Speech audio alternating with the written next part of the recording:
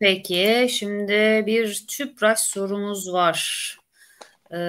Çokça hakikaten böyle can sıktı artık o taraf. Çok hareketli olması dolayısıyla. Önce bir onu yanıtlayalım.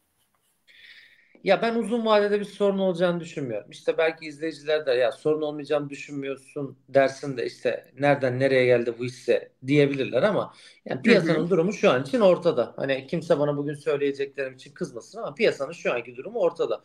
Ben orta vadede TÜPRAŞ tarafında korkulacak bir şey olmadığını açıkçası düşünüyorum. Yani rafineri marjlarındaki yukarı yönlü seyrinde devam edebileceği kanaatindeyim. Sonuçta Türkiye'nin en büyük sanayi şirketlerinden bir tanesinden bahsediyoruz. O yüzden ben çok korkulacak bir şey olduğunu sanmıyorum.